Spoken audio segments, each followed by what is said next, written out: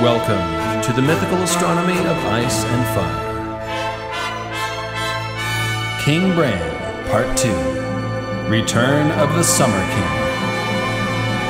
Hello there, friends. LML here, in loyal service to his weirwooden majesty, King Brandon Stark, called the Broken, first of his name, Lord of the Andals, the Rhoynar, and the First Men, and the Direwolves and the Ravens, and the little bloodthirsty forest elves. We're off to a great start in our quest to understand what the book version of King Bran will look like. He's going to be a powerful green seer king, and to help defeat the others, he's going to have to tap into his terrifying magical abilities quite a bit more than what we saw on the show. But on a larger scale, what Bran and the forces of the living are seeking to defeat is actually the long night, an unnatural winter. He's seeking to make the seasons turn again after they've become stuck, which is the traditional role of the folkloric Green Man.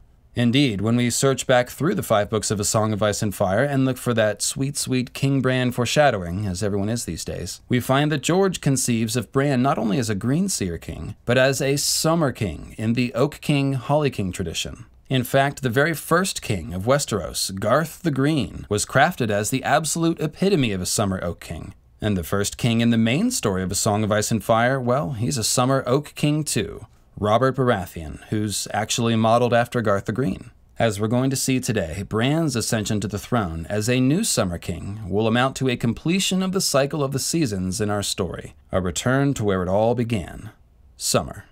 This video podcast is brought to you by the faithful and generous support of the Mythical Astronomy Patreon community, who make all of this possible. Please check out lucifermeanslightbringer.com to find out how to support the show, or to find the matching text to this and all of our other podcasts. If you like the video, please don't forget to like, subscribe, and most of all, share it with your friends. It really helps. All right, folks, it's Garth time. Garth the Green is Westeros' version of the ubiquitous Green Man of European folklore, and he's regarded as the most ancient legendary figure of the First Men. He's actually called the, quote, First King and the High King of the First Men, and he may have even been the one to lead the First Men across the Arm of Dorne into Westeros. There's a lot to be said about Garth, and I've said a lot about him in many podcasts, but we aren't going to do a full breakdown of all the Garth lore today. Rather, I want to specifically highlight the evidence that he and/or his offspring may have been Green Seer Kings, both simply to continue to prove that Green Seer Kings were a thing, and more specifically, to dig up some more juicy King Bran foreshadowing. First off, as many of you know, George borrowed quite heavily from various Green Man and horned nature god folklore from the real world when he fashioned his Garth the Green legend. And these types of green nature gods pretty much always act as protectors of the woods and of nature as a whole, and they're often depicted as communing and communicating with animals. Consider the famous Gunderstrap Cauldron, which seems to be the earliest appearance of Old Sir Nunos. You can see all the cute little forest animals gathered around him there, ready to eat clover from his hands, or perhaps to eviscerate the bowels of his enemies, whichever is warranted. In many traditions, the horned god is even regarded as an avatar or an embodiment of the primal forces of nature and the wood itself. So really, the idea of skin changing and green seeing, joining your spirit with animals and trees, seems like exactly the sort of power that a green man like Garth should have. Next up is the fact that the description of Garth the Green and the description of the Sacred Order of Green Men who guard the weirwoods on the Isle of Faces are more or less identical. According to Old Nan's tales, as relayed to us by Bran, the Green Men ride on elks, and sometimes they have antlers too. Compare that to what we hear about Garth. Some stories say he had green hands, green hair, or green skin overall. A few even give him antlers like a stag. That's pretty similar so far. Garth basically sounds like a lost member of the Order of the Green Men, and the Green Men guard weirwoods. Garth the Green is regarded as a god, or god-man, and he's tied to the old gods specifically. Legend states that Garth planted 3 intertwining weirwoods, called the Three Singers, at the center of the God's Wood at Highgarden, which he also founded. Planting weirwoods is typically something you'd expect from a child of the forest, those who sing the Song of Earth, or at least from one who is intimately familiar with weirwoods, like a green seer or caretaker of weirwoods of some sort. As for those green men, Bran says that all the tales agreed that the green men had strange magic powers, and it's very likely that those are green seer and weirwood powers. For one, you can't ride an elk without magic. It's just not possible. This is one of the reasons that I believe Cold Hands might be a resurrected skin changer or green seer. just as Jon Snow will soon be a resurrected skin changer. And although that's a tale for another day, the point is obvious. There is no way to tame and ride a 10-foot tall at the shoulder great elk without magic. They just aren't tameable animals. More to the point, the Green Men are explicitly tied to the Weirwoods, as we know. Quoting Maester Luwin from A Game of Thrones. So the gods might bear witness to the signing, every tree on the island was given a face, and afterward the Sacred Order of Green Men was formed to keep watch over the Isle of Faces. It seems likely that the strange magic powers of these Green Men would be tied to the Weirwoods that they guard, right? To put it even more simply, we have on one hand a green-skinned, antlered man named Garth the Green planting Weirwoods, and on the other, we have antlered green men guarding the most important Weirwoods in Westeros. They both look like classic horned green nature gods, who are in turn known for protecting the woods and talking to animals, and maybe just a wee bit of human sacrifice. Although the Sacred Order of Green Men were not kings, Garth the Green certainly was. As I said, he's widely remembered and titled as the, quote, first king of Westeros, who established the longest-running line of kings in Westerosi history, those of House Gardener. A green-skinned, weirwood-planting king of Westeros. And not just any king, but the very first king. Ergo, if Bran becomes a weirwood king of all of Westeros, one could say that he's actually following most closely in the footsteps of old Garth the Green himself. George would most likely conceive of ending the story with a green-seer king like Bran on the throne of Westeros as a return to roots, as bringing it all back around to where it started. As we mentioned last time, there's also a legend in the Riverlands of a green king of the God's Eye, which could be a mangled legend of Garth himself, who certainly makes sense as a king of the green men, as you can see. Or perhaps this is a memory of some green seer who tried to set himself up as a king, drawing on his magic powers and the reputation of the green men. Either way, what I see going on here is George subtly planting an image in the reader's mind of a green king of the Weirwoods, a green seer king who rules with the powers of the old gods. In the last video, we talked about how Bran declares himself Prince of the Green, Prince of the Wolfswood, and Prince of the Woods when he's warging into summer and exulting in his wolfish power. Princes of the Green must grow up to be kings of the Green, and so there is your foreshadowing. Bran's destiny may be to be a green king of the old gods, a wolfish king of the wood instead of a wolfish prince of the wood.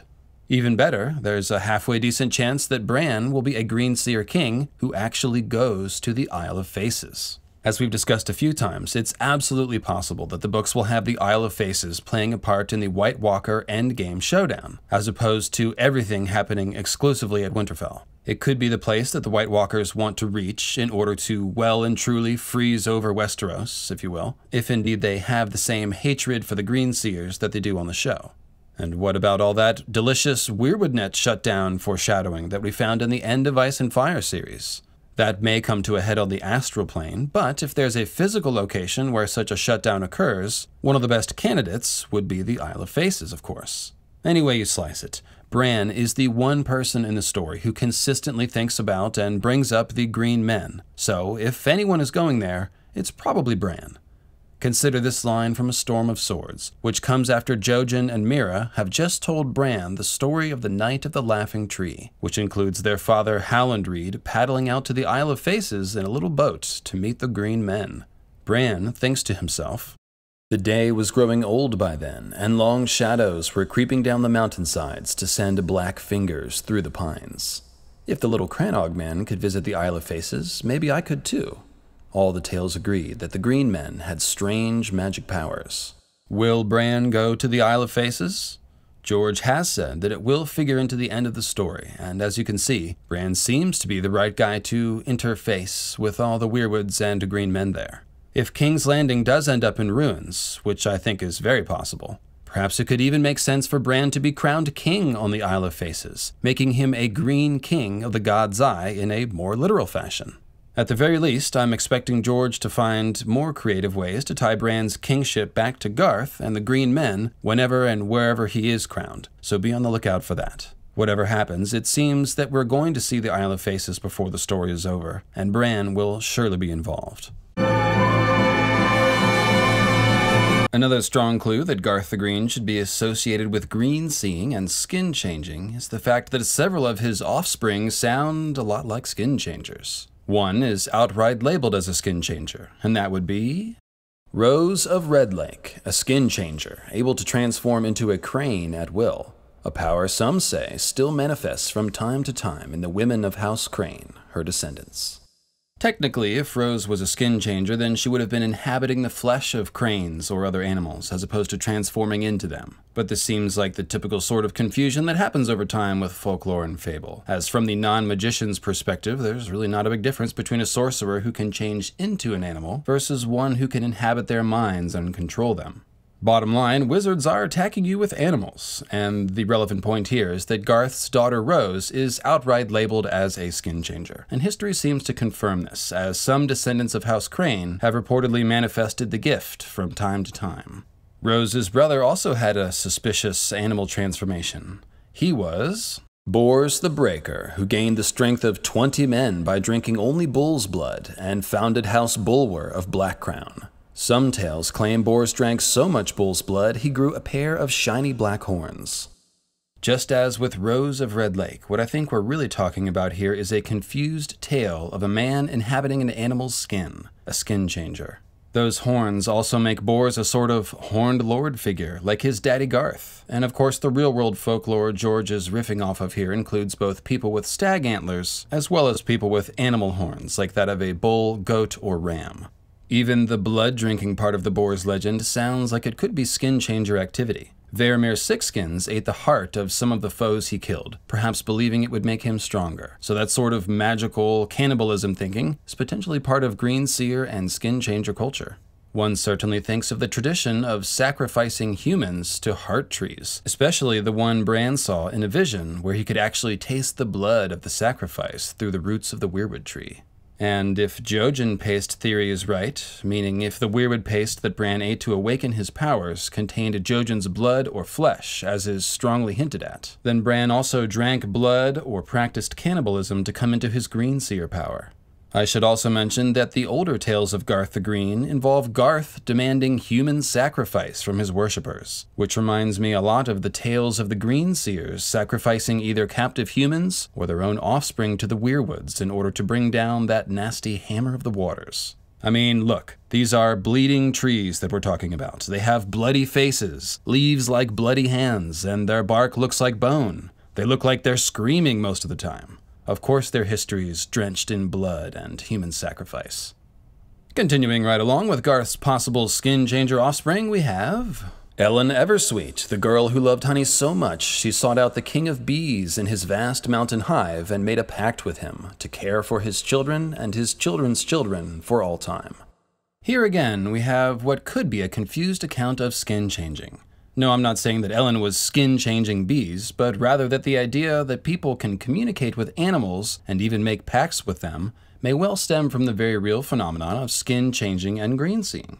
Although, skin-changing bees would be a good way to spy on people, just saying. And actually, you could send swarms of bees into the little eye slits of all those armored Andals and do pretty well. On a more thematic note, honey is frequently used to symbolize the food of the gods, which is just another version of the fire of the gods concept. And Ellen is obtaining it by climbing a mountain. So this tale has many of the hallmarks of the universal myth theme that we know well by now. Mankind questing for the power of the gods, or challenging the heavens.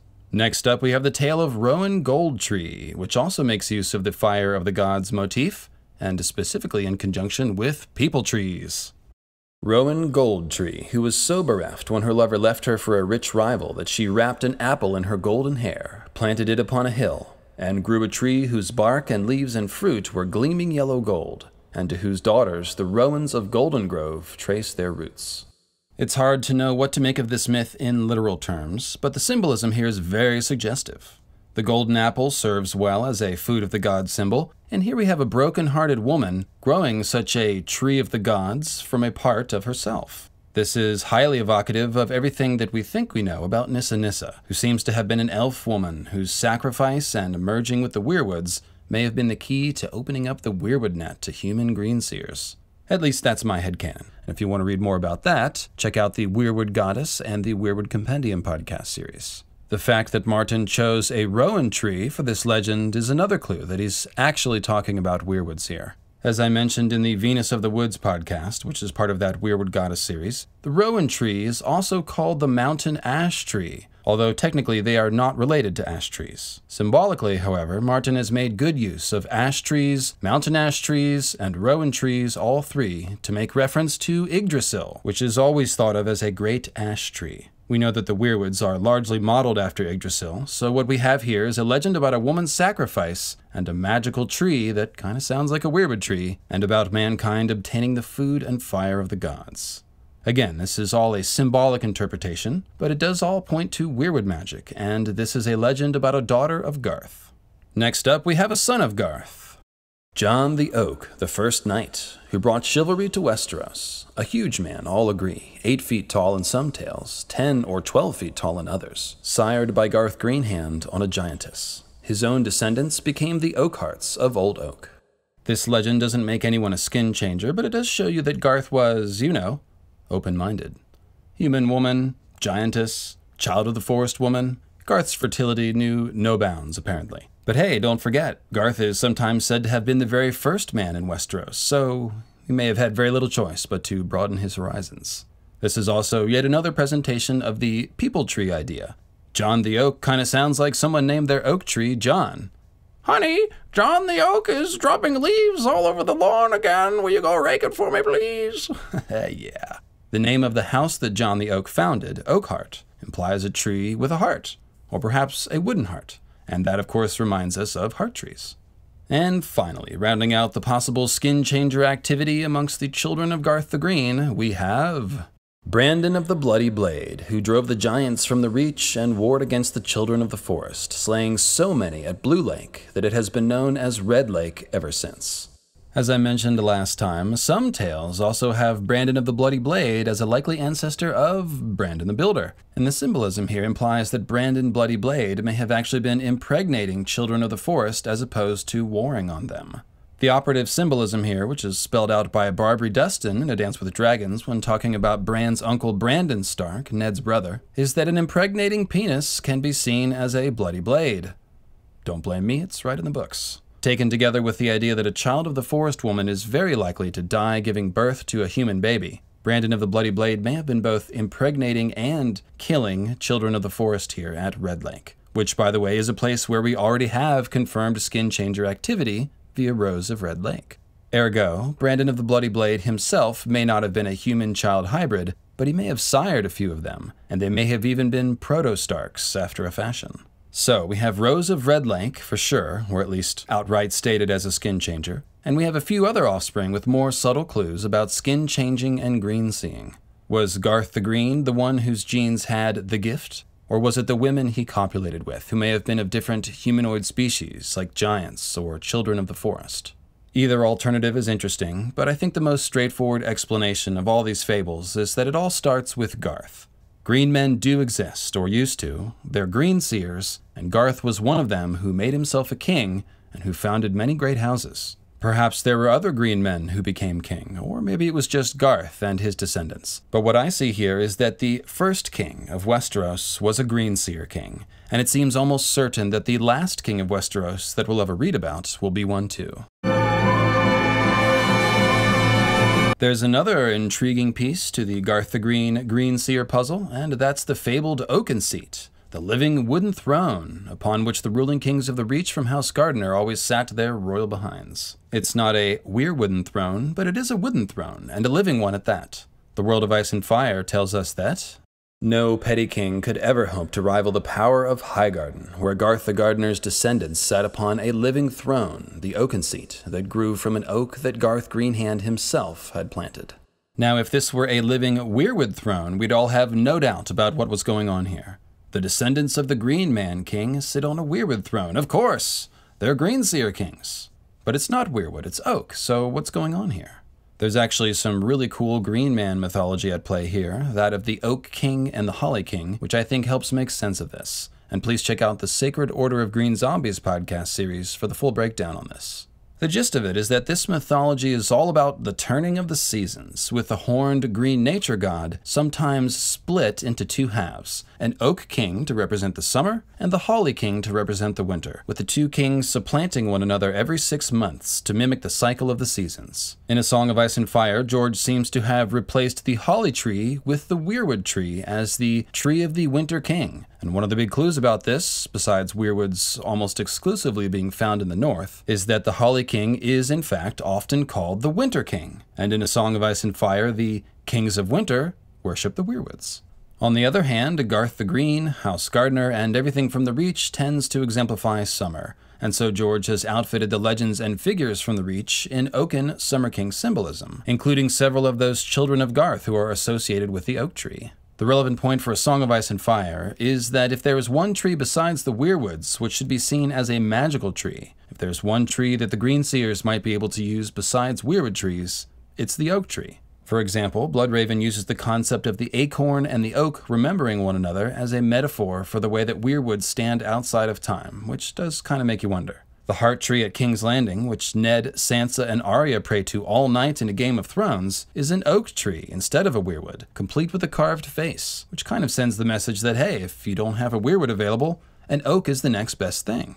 When the wildlings come south of the wall in A Dance with Dragons, they carve faces in 3 different trees on the way to Molestown. The third one is an oak, and it sounds a bit like a tree-ent from The Lord of the Rings.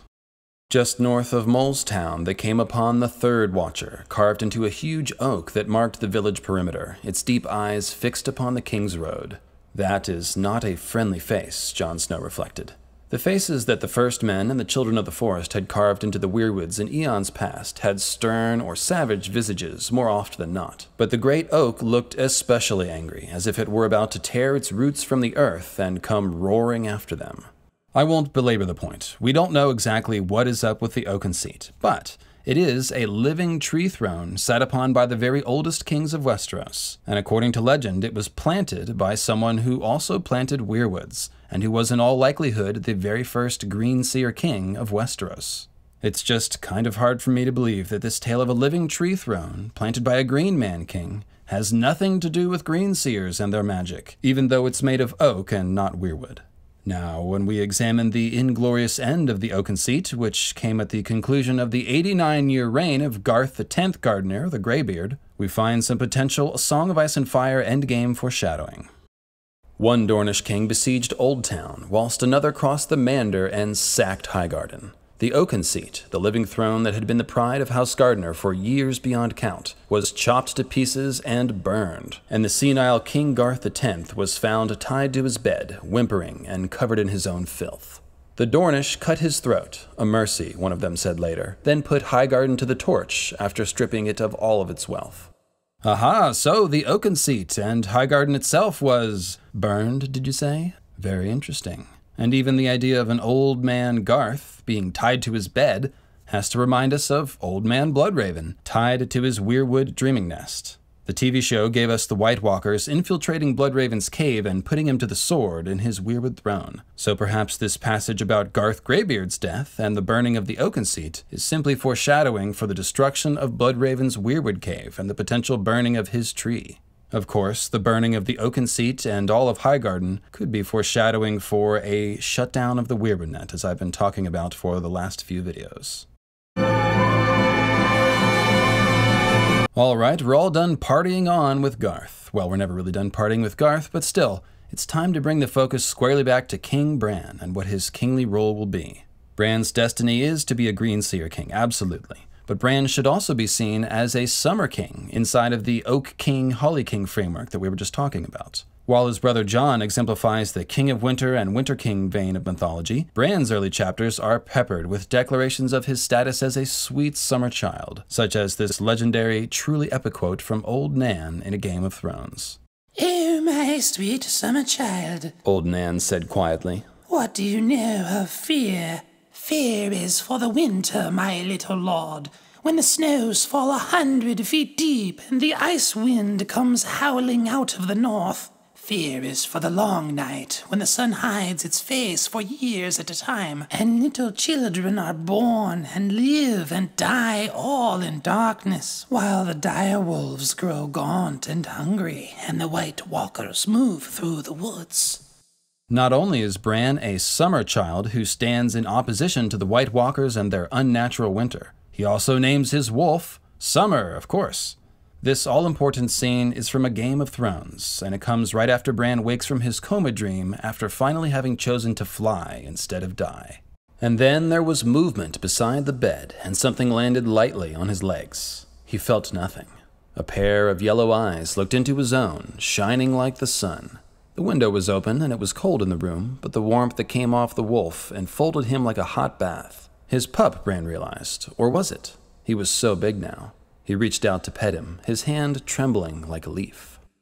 Summer's eyes are like suns, and his warmth enfolds Bran in a hot bath, almost like a baptism. This is Bran's great awakening, or reawakening, and it's wrapped up in the language of summer. Notice, too, that all of the summer symbolism in the scene is channeled specifically through his wolf, and this informs us that Bran's destiny as a Summer King and a Warg King are really the same thing. And that's the same impression we got when we saw Bran give himself the Prince of the Wood and Prince of the Green nicknames while skin-changing Summer. Interestingly, Bran, the reawakened Prince of the Green, has a hand like a leaf in this scene, just as weirwood leaves look like hands, I suppose. Is our leafy Summer Prince turning into a tree already? Branch Stark? Well, it's not literally true yet, but we know he will eventually wed the tree and see through its eyes. And Bran does actually get to rustle those hand-shaped leaves at Theon in A Dance with Dragons. A few chapters before Bran's awakening that we just quoted from, Jon came to visit comatose Bran, and it says that his skin stretched tight over bones like sticks, and that Bran looked half a leaf. There's a lot more to that line of symbolism, which you can check out in the Weirwood Compendium series of podcasts, but it should come as no surprise that Martin chooses to describe Bran with leafy tree language like a classic green man, since he went and labeled him a Summer Prince of the Greenwood and all the rest. It especially makes sense to do so in the scene where Bran has just begun to awaken to his Greenseer powers, or in a scene where Bran lies comatose and dreaming of the three-eyed crow, who in turn is really another tree man with bones like sticks, just like Bran. Seated on his throne of roots in the great cavern, half corpse and half tree, Lord Brynden seemed less a man than some ghastly statue made of twisted wood, old bone, and rotted wool. And then a paragraph later, Bran thinks, one day I will be like him. But as you can see, even before we get to Bloodraven's cave, Martin seems to be showing us Bran's tree man Greenseer destiny in these early scenes. And the point I want to make here is that it's all intertwined with his Summer King symbolism. Bran drifts in his coma, receives instruction from the three-eyed crow, opens his third eye and chooses to fly, then awakens to life and warmth and promptly names his wolf a Summer Wolf. So if Bran is a summer child with a summer wolf, destined to be a leafy Summer King, what happens when he goes underground? Nighttime, right? That's actually not a joke, because of course ancient man sometimes did think of the sun as going underground at nighttime, and Martin actually has a lot of fun playing with this idea. George sketches out the very cool underground sun metaphor during one of Jon's wolf dreams in A Dance with Dragons. Snow, the moon insisted. The white wolf ran from it, racing toward the cave of night where the sun had hidden, his breath frosting in the air. On starless nights, the great cliff was as black as stone, a darkness towering high above the wide world. But when the moon came out, it shimmered pale and icy as a frozen stream. The wolf's pelt was thick and shaggy, but when the wind blew along the ice, no fur could keep the chill out. On the other side, the wind was colder still, the wolf sensed. That was where his brother was, the gray brother who smelled of summer. Prince Bran and his wolf Summer do indeed go into a cave of night right as winter falls. A pitch-black cave where Bloodraven tells him to embrace the darkness as mother's milk and all that. You'll notice that in this passage, Jon and Ghost think of Summer, who is not only named Summer but actually smells like summer apparently, and about how Summer is trapped on the other side of a huge icy cliff. The sun is in a dark cave. Summer is behind an icy cliff. This is all a metaphor for the long night, of course. Bran and his wolf Summer go into the dark cave right as winter falls, and when they come out of the cave, it will be to confront the others and help end whatever new long night has fallen. Bran will be the emerging Summer King of Westeros. The sun will have returned to the land, winter will be over, nature gets its green back, and Bran will be the Green King the land of Westeros needs to heal and recover.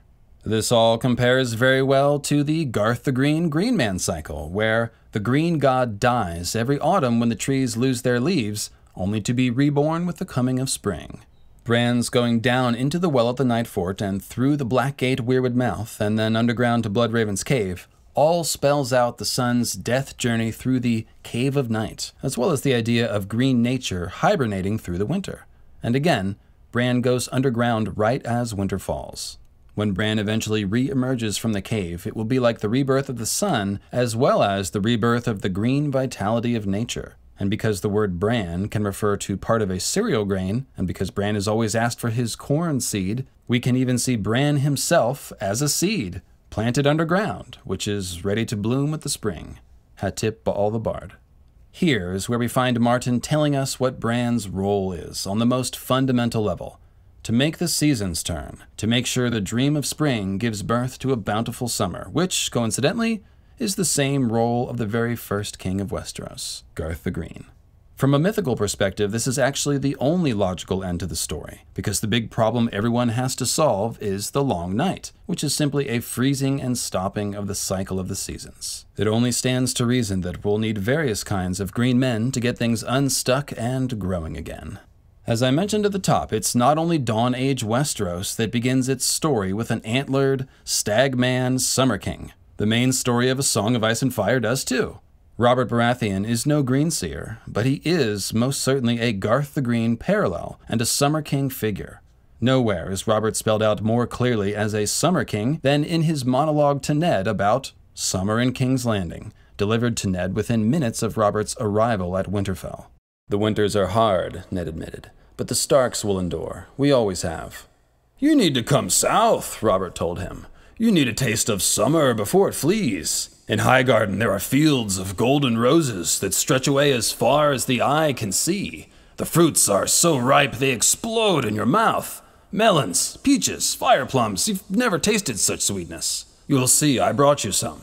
Even at Storm's End, with that good wind off the bay, the days are so hot you can barely move. And you ought to see the towns, Ned. Flowers everywhere, the markets bursting with food, the summer wines so cheap and so good that you can get drunk just breathing the air. Everyone is fat and drunk and rich." He laughed and slapped his own ample stomach with a thump. "And the girls, Ned," he exclaimed, his eyes sparkling. "I swear, women lose all modesty in the heat. They swim naked in the river right beneath the castle. Even in the streets, it's too damn hot for wool or fur, so they go around in these short gowns, silk if they have the silver and cotton if not. But it's all the same when they start sweating and the cloth sticks to their skin. They might as well be naked." The king laughed happily. Robert Baratheon had always been a man of huge appetites, a man who knew how to take his pleasures. If Garth the Green could give a monologue, this is pretty much what it would sound like. I have to think that the point of putting such an over-the-top Summer King on the throne of Westeros to begin the story proper is to highlight the role that the cycle of the seasons plays in the story. Look at the journey the story takes. A Game of Thrones ends with the end of a long summer and the death of Robert the Summer King. The story tracks through fall and winter when Summer Kings lie underground, either in their graves or in a creepy, weirwood cave full of bones. And this story will end with a dream of spring and a new Summer King, thus bringing us back to where we started. I'm not sure if Bran will get a cool set of antler horns. I get mine at the Halloween store if anyone's curious. But I think it's no coincidence that Martin made both the first king in our main story, as well as the vaunted first king of Westeros, Stagman Summer Kings. It's a message about where the story begins, and thus where the cycle must return to at the end. The return of the Summer King is what Bran's kingship is really about on a mythical level. The Clash of Kings brings us a marvelous chapter in which Bran's Summer King and Greenseer King roles are spelled out in symbolic, even ritualistic fashion. It's the harvest feast at Winterfell. This is during the time that Robb, now crowned king in the north, has gone south with his army, and Bran has to preside as Prince of Winterfell in the official capacity as Northern Lords arrive at Winterfell for the feast. Before the feast day, however, Bran has to sit as Prince while the Northern Lords come to discuss important matters of the realm, and even then the Green Man Summer Prince symbolism begins. Bran is carried to the audience chamber by Hodor in the wicker basket that I alluded to in a previous video.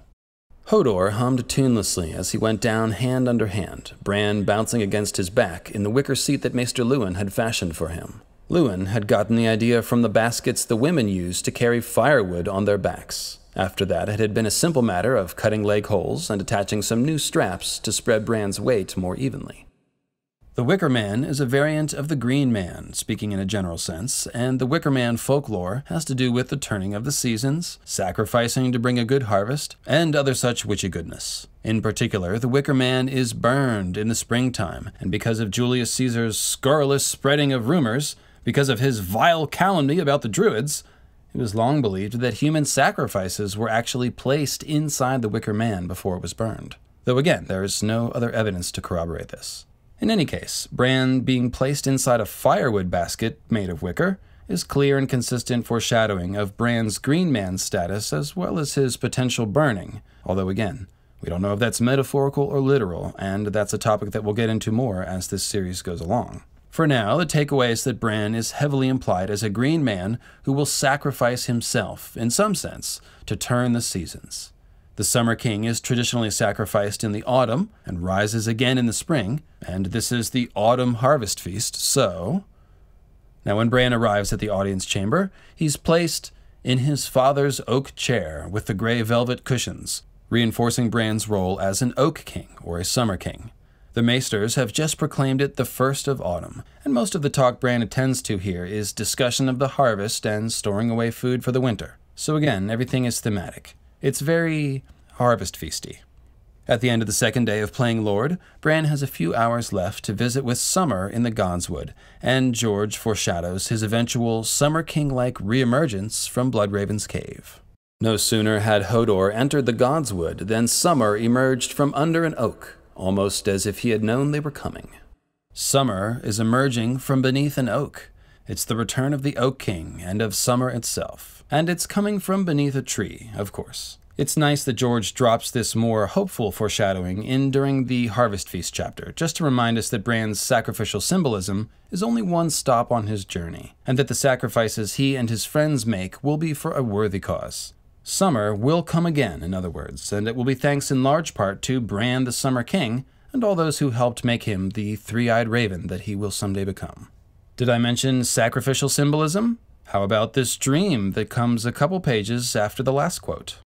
On this night he dreamed of the weirwood. It was looking at him with its deep red eyes, calling to him with its twisted wooden mouth, and from its pale branches the three-eyed crow came flapping, pecking at his face and crying his name in a voice as sharp as swords. This is also the implication of the three-eyed crow always asking Bran for corn.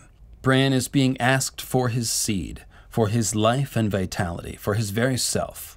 Bran, after all, is a cereal grain, so asking Bran for corn is the next best thing to asking Bran for himself. Of course, Martin also seems to be riffing on the phrase Corn King, a more modern expression to characterize all the green nature gods who die and resurrect to depict the cycle of the seasons. The Green Man is a Corn King, Garth would be a Corn King, Osiris is a Corn King, and so on. Martin is just hitting different notes in the same song here, and this is the song from the wood.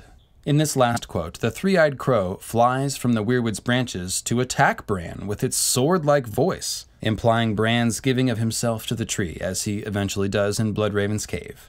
And the ever-silent weirwood is even calling to Bran here, the only time we ever read of any sort of sound emerging from a weirwood mouth, except for the Black Gate, which does talk. When the day of the Harvest Feast arrives, we see that Bran is mounted on Dancer, his horse, getting set to enter the feast hall. Sir Roderick has been unyielding in his refusal to allow Bran's wolf to enter with him. This is the Harvest Feast, marking the end of summer, so of course Bran can't bring his wolf Summer with him. Very funny. As Bran enters the Great Hall on Dancer, the guests rise and cry out Stark and Winterfell, and we read, "He was old enough to know that it was not truly him they shouted for. It was the harvest they cheered. It was Robb and his victories. It was his lord father and his grandfather and all the Starks going back 8,000 years. Still, it made him swell with pride. It wasn't Bran they cheered for, but the harvest. But Bran represents the harvest, as a dying Green Man always does. He must give his own corn up for the people, that they might eat.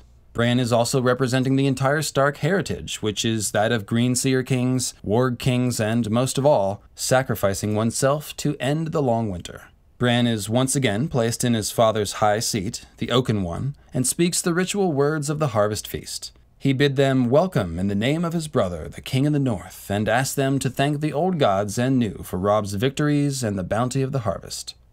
He finishes by saying, May there be 100 more, thereby offering his princely green man blessing. This done, he drinks the ritualistic glass of summer wine with all of its blood-drinking implications, and as its hot, snaky fingers wiggle through Bran's chest, we think of the very last words of the very last Bran chapter in A Dance with Dragons, which brings us his last weirwood vision. "No," said Bran, "no, don't!"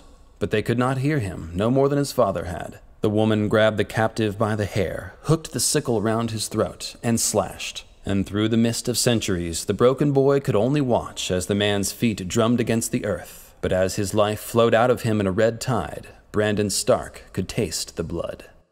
Bran's A Dance with Dragons chapters amount to a crash course on what it means to be a Greenseer, and represent Bran facing his own fears and embracing his destiny head-on. George chooses to end his A Dance with Dragons chapters with this vision, and not just to be creepy. He's showing us that at its core, this Greenseer stuff is blood magic. It's about ritual sacrifice, symbolic and even real cannibalism, and the most primal nature magic.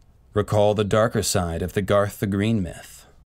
A few of the very oldest tales of Garth Greenhand present us with a considerably darker deity, one who demanded blood sacrifice from his worshippers to ensure a bountiful harvest. In some stories, the green god dies every autumn when the trees lose their leaves, only to be reborn with the coming of spring. Bran has a bit of both going on at the Harvest Feast. He's the symbolic sacrificial Summer King, but he's also the one ensuring bountiful harvests for the future through his benedictions and drinking the offered wine, which stands in for blood. Bran's ultimate destiny is to wed the tree and become a Greenseer king, and so his weirwood dream of drinking the blood offered to the tree juxtaposes well with drinking the summer wine at the Harvest Feast. Speaking of juxtaposition, that's a segue, while Bran sits in his father's oak chair and drinks more of the spiced summer wine from his father's silver direwolf goblet, he recalls the last time he had seen his father drink from it. It had been the night of the welcoming feast when King Robert had brought his court to Winterfell. Summer still reigned then. His parents had shared the dais with Robert and his queen, with her brothers beside her. Bran goes on to recall all the people who had been alive back when Summer still reigned, all of whom are now gone. You can see how Summer and King Robert are treated interchangeably here, as Summer is said to have reigned when Robert did, which it did. Robert died just before the end of summer, and Bran now commemorates his death in memory here at the feast that marks summer's end, all while performing the Green Man duties himself. During the feast, Bran actually does tap into his Greenseer powers, having an unprompted and unexpected waking dream where he momentarily skin changes Summer in the Godswood. When he comes back, it says that the waking dream had been so vivid for a moment Bran had not known where he was. That's a nice overlay of drinking the symbolic wine blood and tapping into the powers of the old gods, here at the Harvest Feast as Bran sits in the oaken seat of his father and his father's father. Again, this makes us think of Bran, sitting on his weirwood throne in Bloodraven's cave and drinking the blood of an ancient human sacrifice through the Winterfell heart tree, the very same heart tree that he just visited during his waking dream from the dais after drinking the summer wine. This entire chapter spells out Bran's very Garth-like weirwood king role, as well as the importance that the cycle of the seasons plays in Bran's arc in particular. This Harvest Feast chapter also features the arrival of the beloved Jojen and Mira Reed, and the little ritual they play out again spells out Bran's Garth-like nature god role. "My lords of Stark," the girl said, "the years have passed in their hundreds and their thousands since my folk first swore their fealty to the king in the north. My lord father has sent us here to say the words again for all our people." She's looking at me, Bran realized. He had to make some answer. "My brother Robb is fighting in the south," he said. "But you can say your words to me if you like." "To Winterfell we pledge the faith of Greywater," they said together. "Hearth and heart and harvest we yield up to you, my lord. Our swords and spears and arrows are yours to command. Grant mercy to our weak, help to our helpless, and justice to all, and we shall never fail you." "I swear it by earth and water," said the boy in green. "I swear it by bronze and iron," his sister said.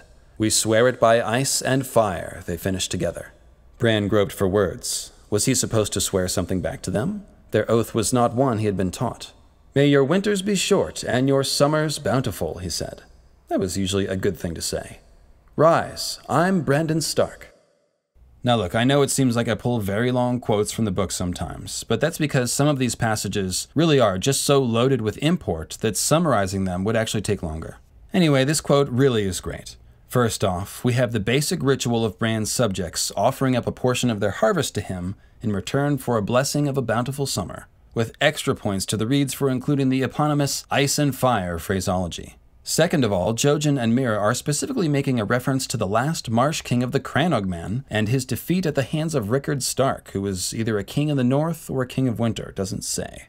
As we mentioned last time, the Marsh Kings were often Greenseer kings, and King Rickard took the daughter of the one that he defeated as a wife, thus ensuring the submission of the Crannogmen to Winterfell. That's what Jojen and Mira are talking about when they say, "The years have passed in their hundreds and their thousands since my folk first swore their fealty to the king of the north, and when they renew their promise that our swords and spears and arrows are yours to command."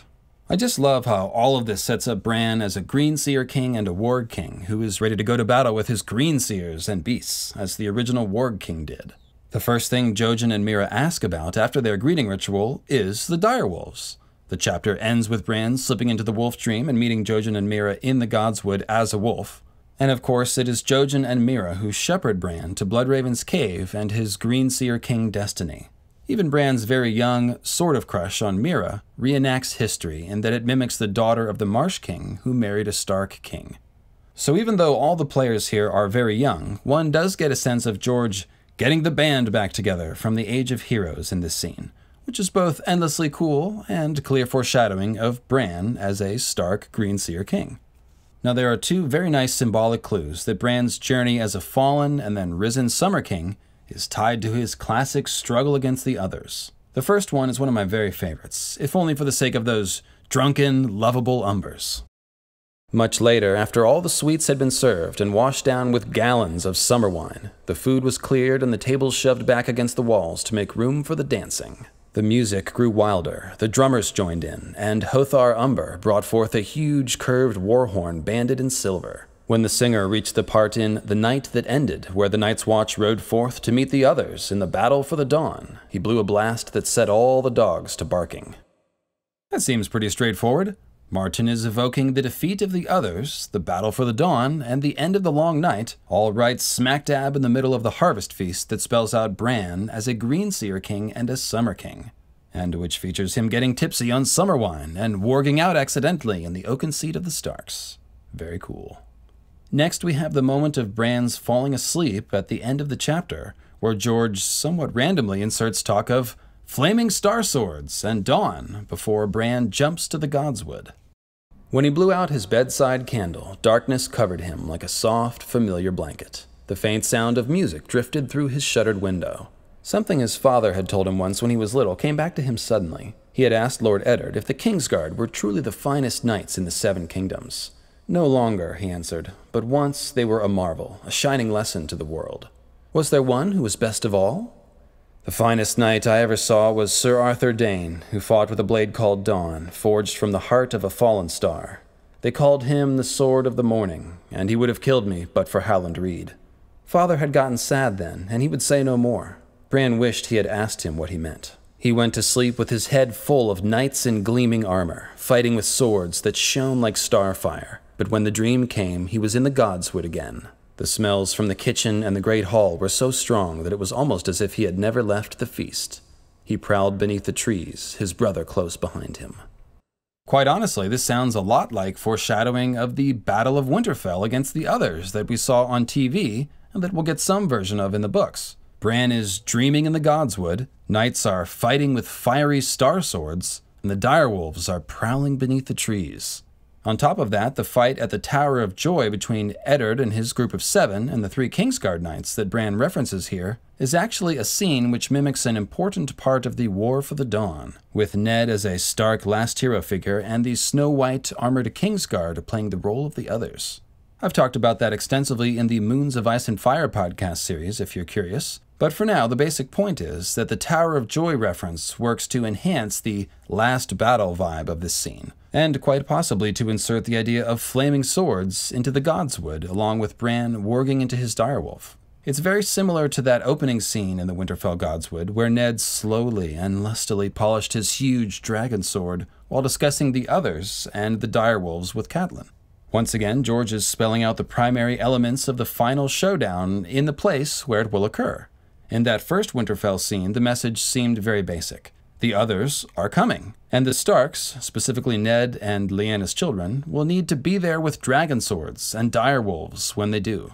This time, the emphasis is on Bran and his role as the eventual Summer King of Westeros, who will rise not only to help defeat the others and make the seasons turn once again, but also to reign over a new summer that, let's face it, anyone who survives this story richly deserves.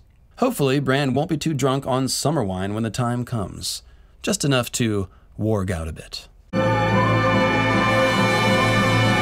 All right, everyone, we hope you've enjoyed the second installment in our King Bran series, and if you did, good news, Part 3 is already written, and it will be coming your way soon. Thanks to everyone who leaves a comment or shares this video, it really helps. And thanks most of all to our Patreon community, which you can check out at lucifermeanslightbringer.com. Until next time.